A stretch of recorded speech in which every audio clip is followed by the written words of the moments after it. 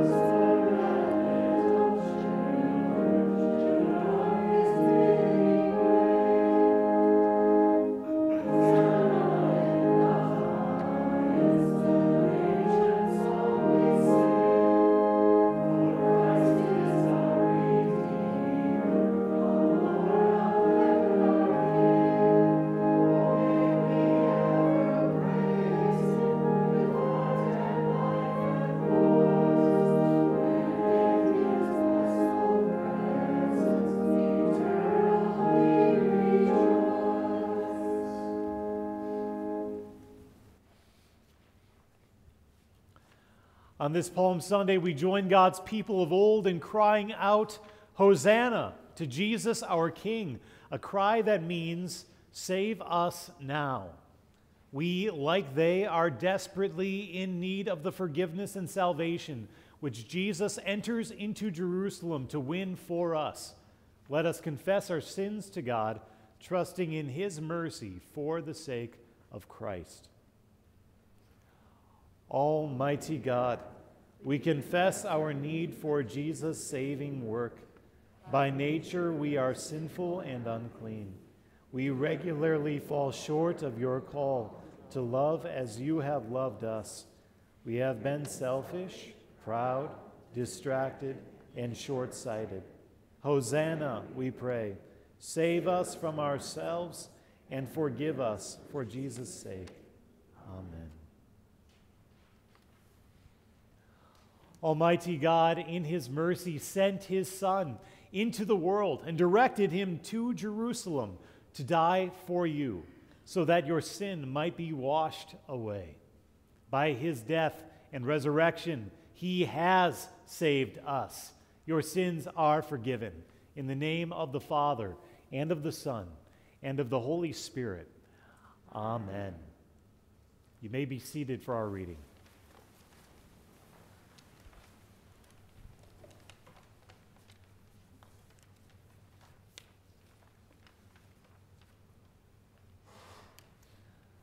Our epistle lesson is from Philippians chapter 2. St. Paul writes, "Have this attitude in yourselves, which was also in Christ Jesus, who, although he existed in the form of God, did not regard equality with God a thing to be grasped, but emptied himself, taking the form of a bondservant, and being made in the likeness of men. Being found in appearance as a man, he humbled himself by becoming obedient to the point of death, even death on a cross.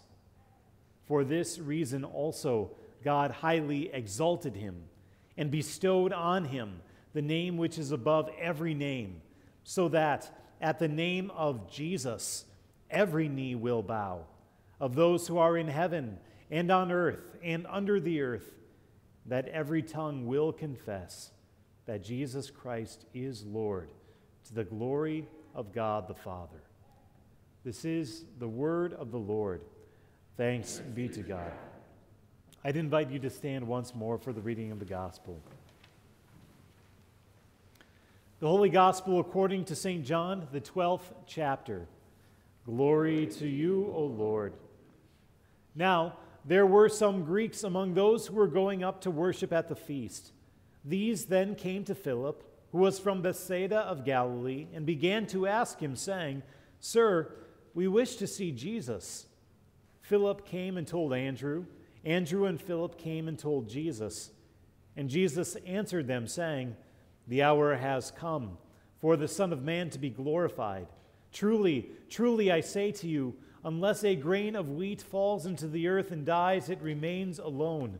But if it dies, it bears much fruit. He who loves his life loses it, and he who hates his life in this world will keep it to life eternal. If anyone serves me, he must follow me, and where I am, there my servant will be also.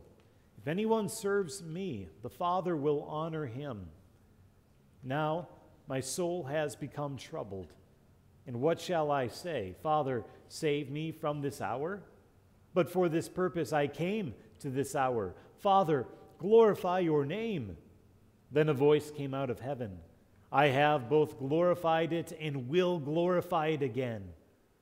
So the crowd of people who stood by and heard it were saying that it had thundered. Others were saying, "An angel has spoken to him." Jesus answered and said, "This voice has not come for my sake, but for your sakes. Now judgment is upon this world. Now the ruler of this world will be cast out. And I, if I am lifted up from the earth, will draw all men to myself." But he was saying this to indicate the kind of death by which he was to die. This is the gospel of the Lord.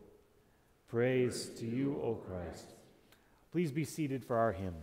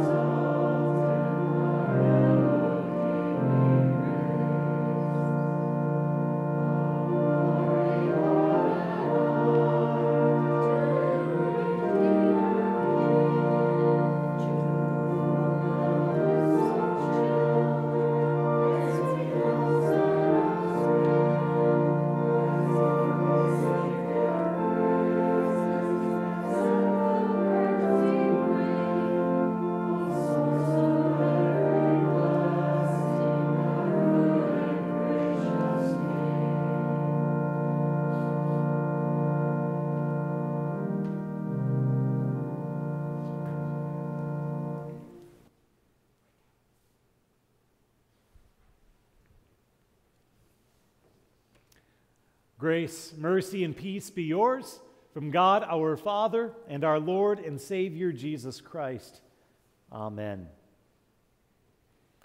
This week, our Lenten journey builds with anticipation as Jesus draws near to the goal of the mission for which the Father sent him, to save his people from their sins.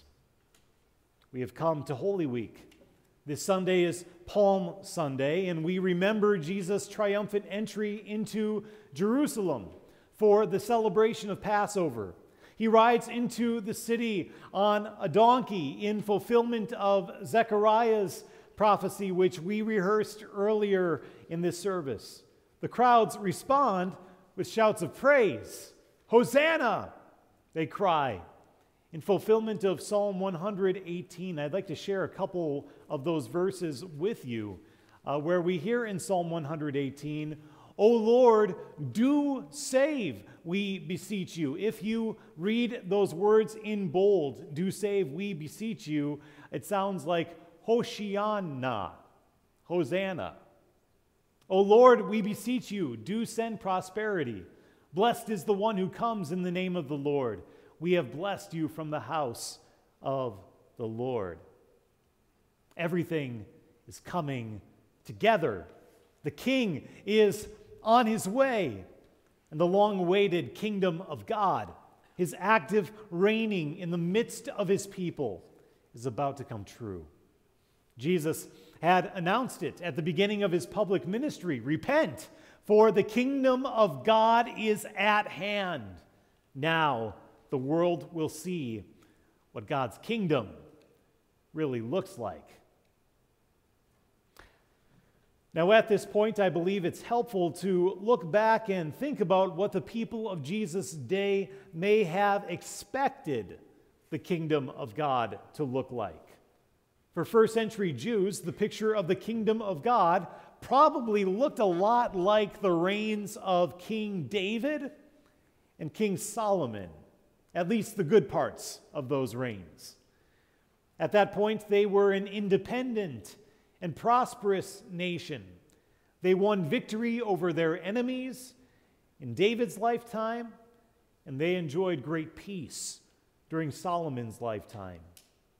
As people experienced the powerful teaching and healing ministry of Jesus, many of them assumed, rightly, that this was the long-awaited heir, the one who would come in the line of David to assume David's throne. And as David had regularly had the Philistines' number in battle 1,000 years earlier, so they were hoping that Jesus would have the Romans' number. Then they could be free. Then the kingdom could be restored to Israel. And then they could enjoy once more that peace that Solomon enjoyed in his era, that prosperity. Such would be the kingdom of God when it came, they thought. How about us? When you hear that language, kingdom of God, what comes to mind for you? Well, I think it's probably just a little bit more foreign for us, frankly. First of all, that first part of the statement, kingdom, is a little bit foreign to us because we're Americans. We are citizens of the United States of America. We just don't talk or think much about kingdoms. We think about perhaps republics, democracies.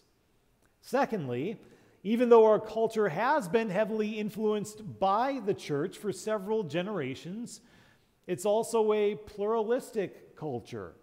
And it's becoming less cozy with Christianity over time. It's likely that many around us, the people who live in our neighborhoods, don't think much of the kingdom of God or even recognize its presence at all, its works. How about you? Do you recognize, do you see the kingdom of God at work in your life? In the world around you? Many Christians perhaps imagine that the kingdom of God is a ways off, that we're separated from it by space and by time. They think that the kingdom is primarily a place like heaven, far away, that we'll get to at some point after we die. When they hear Jesus say to Pontius Pilate in John chapter 18 that Jesus' kingdom is not of this world, they imagine that Jesus is saying that his kingdom doesn't have really anything to do with this world. We probably wouldn't say out loud that God doesn't care much about the things of this life, but sometimes we act that way. We treat our bodies, our time, our money, and our relationships as things that exist primarily for our happiness, rather than as instruments to be employed according to the will of our King. Our beliefs about God and his work in our lives become separated from our daily actions, our daily desires, and our attitudes as we convince ourselves at some level that the kingdom of God can wait for another day, that it's not of primary concern right now. Well, turns out that first century crowd in Jerusalem didn't have it quite right. And quite often, neither do we. Indeed, Jesus, the Son of David, comes to be a different kind of king than David. The Romans weren't the problem he had come to solve. He had bigger fish to fry. The horrible guilt of our sin before God and its horrible way of separating us from God and from one another. The seemingly unbreakable hold of death in the entire human race. The rule of the Prince of Darkness, a liar and a murderer of historic proportions. To confront these great enemies, the kingdom of God and its king, draw near. And that kingdom and its king don't just draw near for a time, but they intend to draw near permanently. For contrary to the assumptions of our day, our king and his kingdom have not withdrawn from the earth to a place in the sky far away somewhere. Rather, Jesus comes, he suffers, he dies, he rises again right here on our soil so that Satan's shadow kingdom might be overthrown and that his kingdom might take root right here on our soil and even in our hearts. What does Jesus teach us to pray in the Lord's Prayer? Thy kingdom come. Not just the final revelation of that kingdom when Jesus returns visibly on the last day, but the kingdom of God coming today. Every time people hear his life-giving good news, the gospel, trust in his Son. And this is a different kind of kingdom because it reflects the character of a different kind of king. The rulers of this age, for example, will exercise whatever power they have to maintain control, to get their way. Our king rules by setting aside his power and laying down his life for his friends and his enemies. The rulers of this age will spin the narrative. That's a fancy way of saying they lie. In whatever way serves their agenda best. Our king says before Pilate in John 18 that he has come to testify to the truth. And in John 14, he'll tell his own disciples that he is the way, the truth, and the life. The rulers of this age will often surround themselves with the trappings of wealth and prosperity.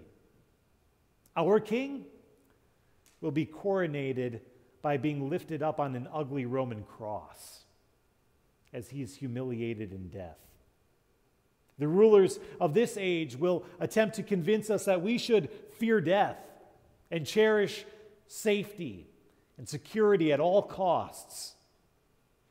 Our King will destroy death from the inside out so that we need never fear it again.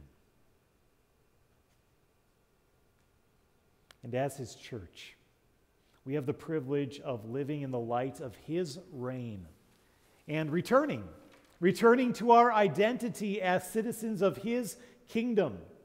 As he spoke the truth with love and boldness, so his reign is active among us as we speak his truth with love and boldness too. As he gave of himself to heal and to save others, so his reign is seen as his church lives generously to bless the people around us.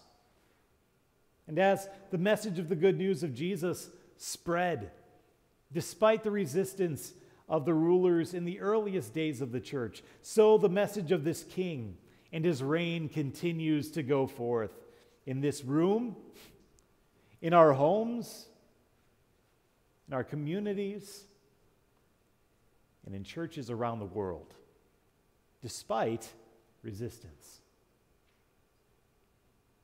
Our King arrives in Jerusalem. He makes his way to the cross for us.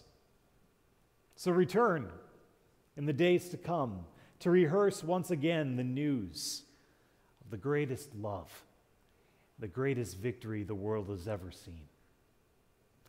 In the name of King Jesus, amen. Now may the peace of God, which surpasses all understanding, guard and keep our hearts and minds today and always in Christ Jesus our King. Amen. Having heard God's word, we have the opportunity to respond by making confession of our faith in the words of the Apostles' Creed. I'd invite you please to stand as we confess the faith.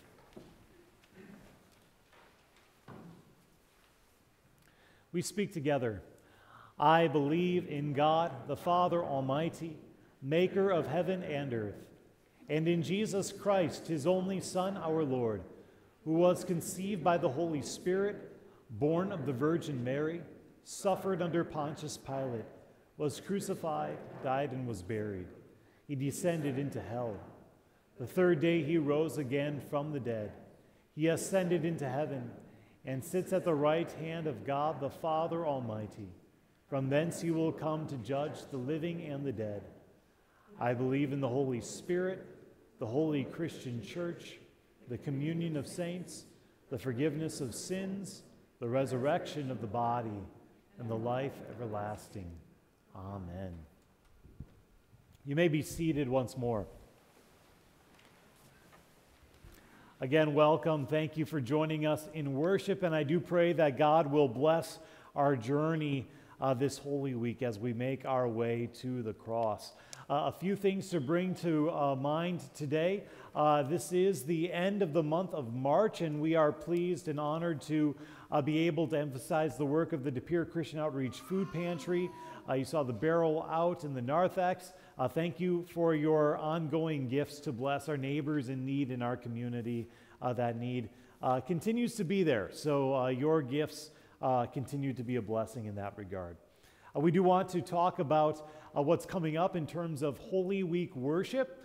This coming week, we will not have a Wednesday worship service during Holy Week. Instead, we will gather on Thursday, Maundy Thursday, to remember the evening where our Lord instituted this meal of the new covenant in giving us his true body and blood, a meal that flows out of that ancient celebration of the Passover, God's deliverance of his people. Now he delivers in a new way, and we have the opportunity to remember that as we gather on Maundy Thursday at 6:30. Then on Good Friday, we have two opportunities for worship at either 1 or 6:30. So we'd encourage you to take advantage of that and gather as we consider our Lord's death, hear the words of the Lord from the cross, and meditate on that great sacrifice, his great love for us. Then on Easter Sunday, we will have 3 services. If you've received our email list, you've heard that change to our worship schedule. We will have our normal 8 and 10:27 services, but now we have also added a 6:15 sunrise service. Our 8 o'clock service basically filled completely up, and our 10:27 service is following after that and starting to fill up itself. So we wanted to open up another service, give as many people opportunity to gather in the sanctuary to celebrate our Lord's resurrection. So I'd invite you to join my family early in the morning to give thanks and praise to God for the gift of our risen Savior. 6:15, 8 o'clock, and 10:27 are our worship opportunities on Easter Sunday. In addition, we will have Easter breakfast available. There is the opportunity at this time to still make reservations to be part of Easter breakfast. I know there's still room to do that. There's also the ability to order food and to receive it in a takeout fashion to enjoy it in your home. And all the proceeds of the Easter breakfast, it's just free will offerings for everything. And it all goes to support the work of our youth as they prepare for things like the National Youth Gathering and other things that we engage in life together. So those were the main items I wanted to draw to your attention. If you'd like to beautify the sanctuary for our celebration of Easter by providing an Easter lily, for example, we'd welcome you to do that. This year we're inviting each person who desires to simply bring their own lilies. If you could bring those in, for example, on like Saturday or like the day before Easter, that'd be probably the most helpful. And that day we'll be beautifying the sanctuary and preparing for that celebration. So, and then you would be welcome in the weeks to come to take that home with you and enjoy it in your home as well. Okay, I'd invite you to take your announcement sheet home and keep track of everything else that is coming up as well. And may God bless our celebration of our Savior who gave his life for us and then took it up again that we might know him and find victory in his life as well.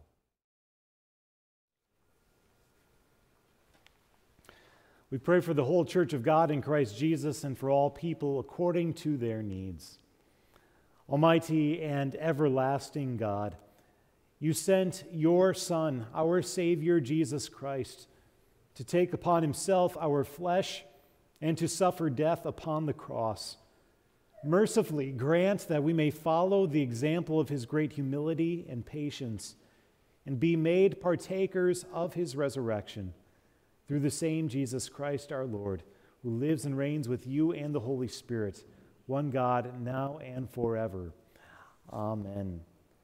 Heavenly Father, we thank you and praise you for the gift of your church, gathered both here and around the world. We pray that you would continue to guard and defend us, strengthen us, especially during this holy season, and allow our witness of the crucified and risen Christ to bear fruit in the salvation of many.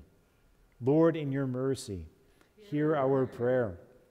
We pray, Heavenly Father, for all those who partake of our Savior's true body and blood, that you would grant them grace in that eating and drinking, that they would receive the benefits of forgiveness and life that you intend for us. Lord, in your mercy, hear our prayer.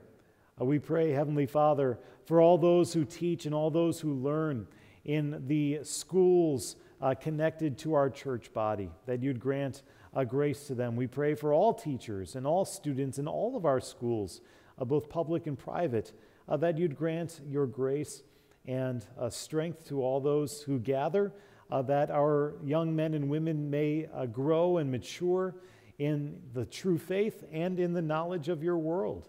Lord, in your mercy, hear our prayer. We pray for the government and for all who have been set into positions of leadership, that they would use the authority entrusted to them honorably and for the good of all. Lord, in your mercy, hear our prayer. We pray that you'd grant us grace as we serve in various occupations, that in our daily callings you would use us and bring blessings to our neighbors. Lord, we pray especially for those whose work is difficult and dangerous. We lift up those who serve in our armed forces. We pray for our local police officers and firefighters.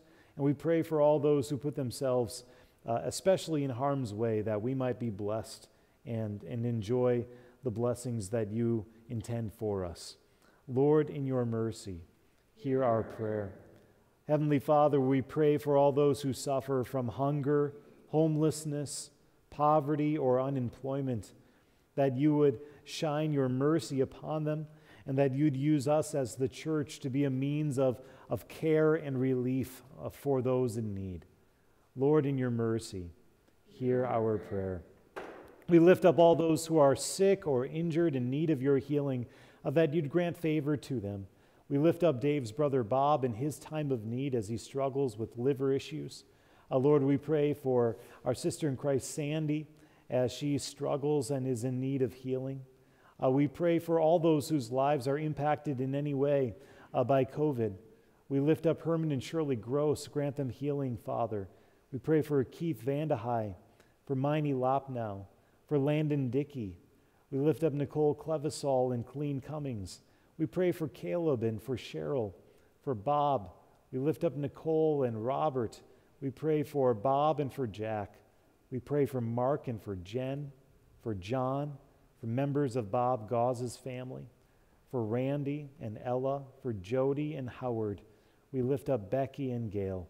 We pray for Alan, for Megan, and for all those who are in need, that you would grant them healing, Father, and strength to bear their infirmities with patience and grace. Lord, in your mercy, hear our prayer. Father, be with all those who mourn, that in their time of sorrow they would not lose hope, but rely on your promise that you will never leave or forsake them. Lord, in your mercy, hear our prayer. We pray thanksgiving with those who rejoice in your rich blessings, Heavenly Father, that they would remember that you are the giver of every gift and give you heartfelt thanks. Especially we pray for those who celebrate the gift of birthdays. We pray for Lisa Becker. We pray for Dave Thompson, for Samantha Lambert. We lift up those who celebrate wedding anniversaries as well, Chad and Lisa Cuso. Father, that you'd grant your grace to all those who enjoy your good gifts in their lives. Lord, in your mercy, hear our prayer.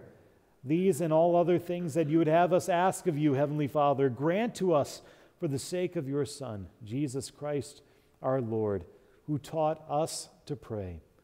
Our Father, who art in heaven, hallowed be thy name. Thy kingdom come, thy will be done, on earth as it is in heaven.